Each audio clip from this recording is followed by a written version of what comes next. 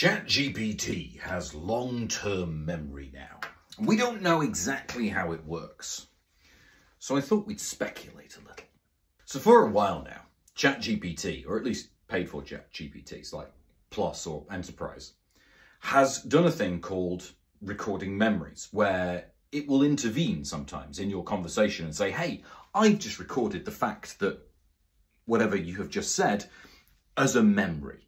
And again, we don't exactly know how this works, but it was small snippets of things. So you might say like, hey, my name is Gonzo. And it would go, oh, okay, cool. I have recorded the fact that your name is Gonzo as a memory.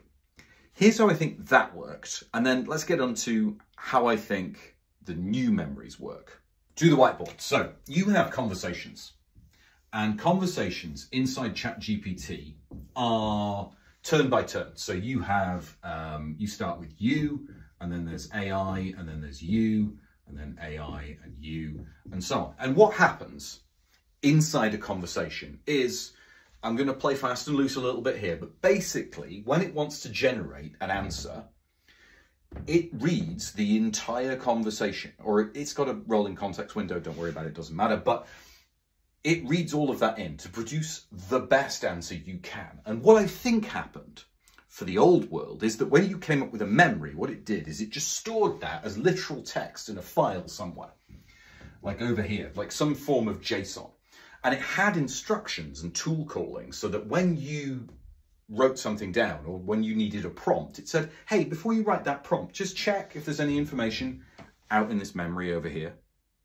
But now what I think they're doing is like big retrieval augmented generation over all of your conversations if you let it. So there will be, instead of this like tiny bit of JSON over here that just has like a couple of facts in it, there is a big sod off vector database of all of your responses ever.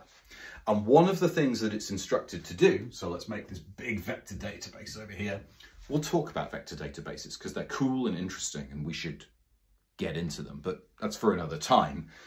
Every time you respond and require some text, it's got the instruction to look up in here and see if there are any relevant facts, which also allows it to hop between conversations and say, oh, in our conversation ages ago, you said this, so that's relevant to this conversation as well.